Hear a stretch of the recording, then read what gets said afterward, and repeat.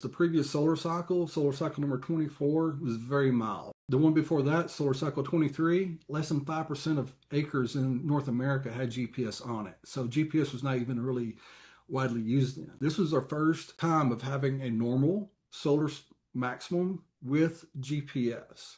And we're not having severe solar activity. This is normal solar activity if you look at what we've been recording for the last 200, 300 years. And we're about halfway done with solar max. We're on the downhill side of the solar sunspot counts. But that means that this is when the most activity occurs, when we have the most geomagnetic disturbances. So my prediction on this is sort of like the tornado thing. Every 11 years, we should expect more activity, just like we expect activity with tornadoes in April, but this on an 11-year cycle.